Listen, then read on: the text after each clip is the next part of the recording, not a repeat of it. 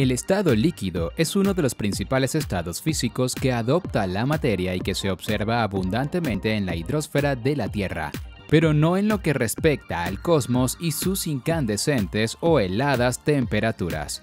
Se caracteriza por fluir y ser más compacto que los gases. Por ejemplo, los mares, ríos, lagos y océanos fluyen y se encuentran en estado líquido. Se entiende entonces por líquido todo aquel material natural o artificial capaz de fluir libremente a favor o en contra de la gravedad. En las cascadas y ríos se aprecia el fluir de las corrientes de agua dulce, así como en el mar el desplazamiento de sus crestas espumosas y su rompimiento en las costas. El agua es el líquido terrenal por excelencia y químicamente hablando es el más excepcional de todos. Sin embargo, establecidas las condiciones físicas requeridas, cualquier elemento o compuesto definido puede pasar al estado líquido. Por ejemplo, sales y gases líquidos, o un molde refractario llenado con oro fundido. Propiedades del estado líquido. No tienen forma definida. A diferencia de los sólidos, los líquidos necesitan de una superficie o contenedor para adquirir formas variables. Es así que por las irregularidades del terreno los ríos serpentean o si se derrama un líquido sobre el piso, este se extiende a medida que moja su superficie. Asimismo, llenando a saciedad contenedores o recipientes de cualquier geometría o diseño, los líquidos toman sus formas ocupando todo su volumen. Presentan superficie dinámica.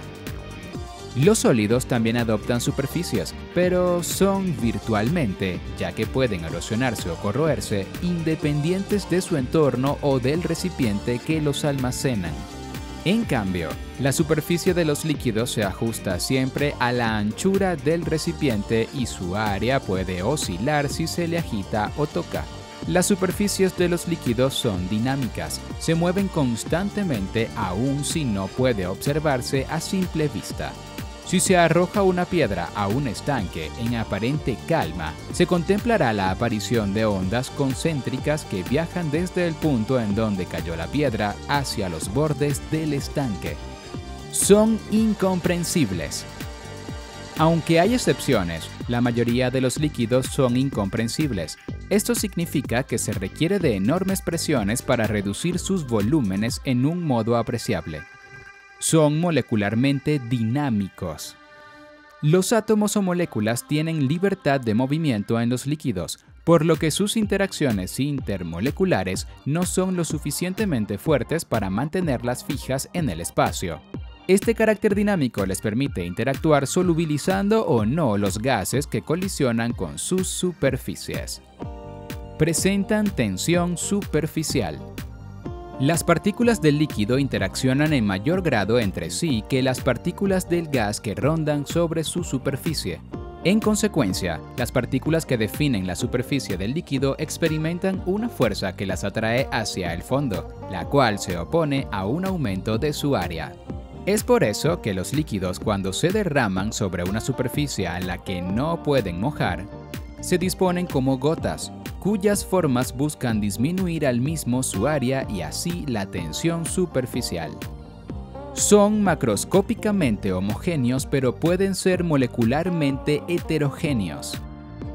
Los líquidos lucen a simple vista homogéneos, a menos que se traten de algunas emulsiones, suspensiones o de una mezcla de líquidos inmiscibles. Por ejemplo, si se derrite galio, tendremos un líquido plateado por donde se le mire. Sin embargo, molecularmente las apariencias pueden ser engañosas. Las partículas del líquido se mueven libremente, sin poder establecer un patrón estructural de largo alcance. Tal disposición arbitraria y dinámica puede considerarse homogénea, pero dependiendo de la molécula, el líquido pudiera albergar regiones de alta o bajas densidades, los cuales sí se distribuirían heterogéneamente, aun cuando dichas regiones se muevan. Se congelan o vaporizan. Los líquidos pueden sufrir de ordinario dos cambios de fase, a la sólida, congelamiento, o a la gaseosa, vaporización. Las temperaturas a las cuales toman lugar estos cambios físicos se denominan punto de fusión o ebullición, respectivamente.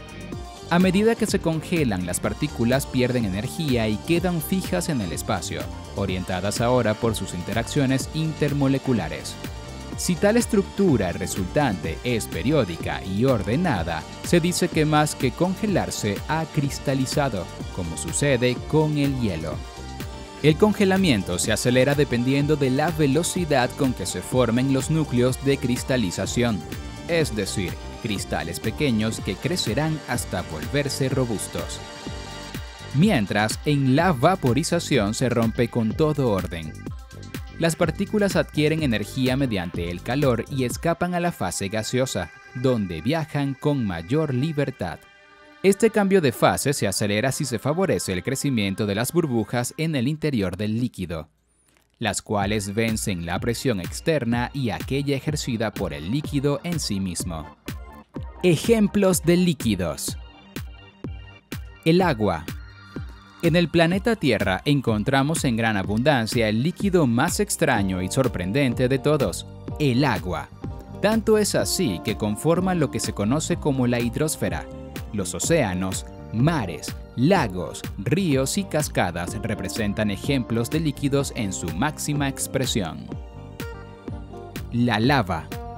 Otro líquido también conocido es la lava, ardiente al rojo vivo, la cual presenta la característica de fluir y correr cuesta abajo por los volcanes.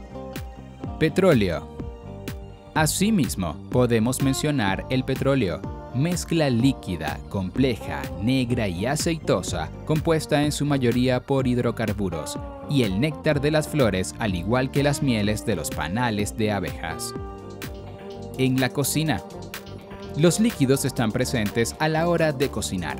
Entre ellos tenemos el vinagre, los vinos, la salsa inglesa, el aceite, la clara de huevo, la leche, la cerveza, el café, entre otros. Y si se cocina a oscuras, la cera derretida de las velas también cuenta como ejemplo de líquido. En los laboratorios. Todos los solventes utilizados en los laboratorios son ejemplos de líquidos. Alcoholes, amoníaco, parafinas, tolueno, gasolina, tetracloruro de titanio, cloroformo, disulfuro de carbono, entre otros varios.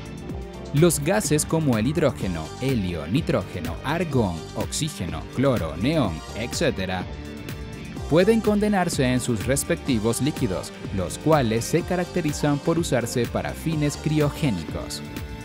Asimismo, se tiene el mercurio y el bromo, los únicos elementos líquidos en condiciones normales, y metales con puntos de fusión bajos como el galio, cesio y rubidio.